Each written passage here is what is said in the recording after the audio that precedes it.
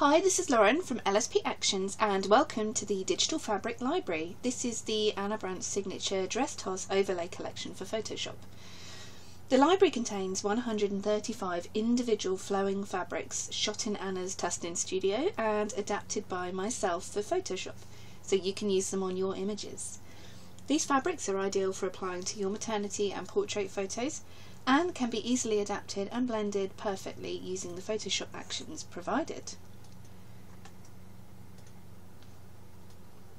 When you download the fabrics, please bear in mind it's a really large file. Like I say, there's 135 fabrics in here, so it will take a little while to download. This is in a zipped folder. You can unzip or extract these files after download, like everything at LSP. You'll notice the fabrics are organised by background tone. This is the background of your image. So for example, if you've shot on white, you'll want to open this folder here for the very light or white backgrounds.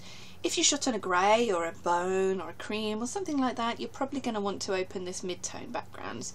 If you shot on, for example, I don't know, a dark brown or blue or black or something like that, you're going to want to look in this folder here.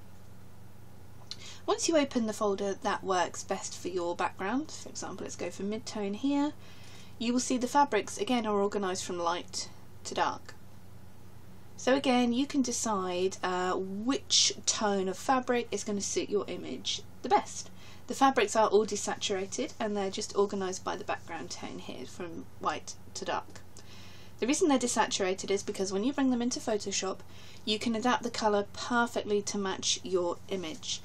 And it also frees you up to choose the fabric based on the shape and the swoosh that you think will suit your image rather than the colour.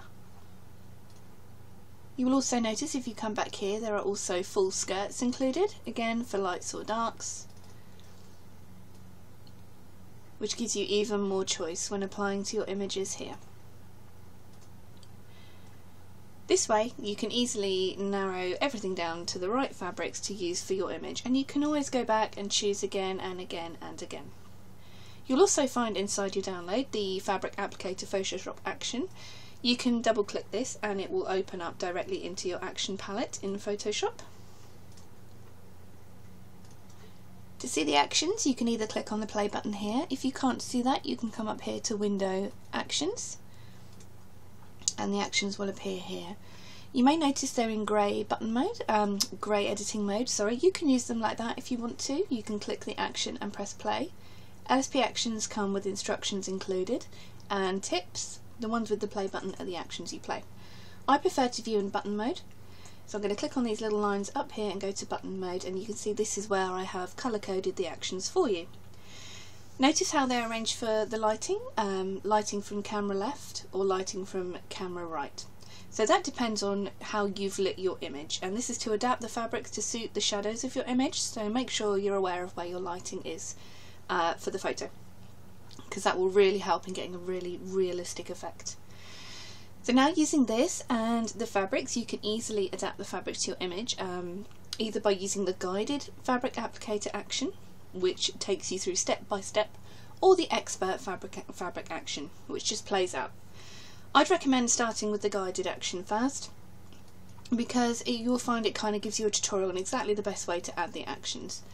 And then you may find after a couple of goes you're quite happy to play the expert action out. So please watch the next videos so I can walk you through how to use the Photoshop action to add these fabrics to your images. See you there!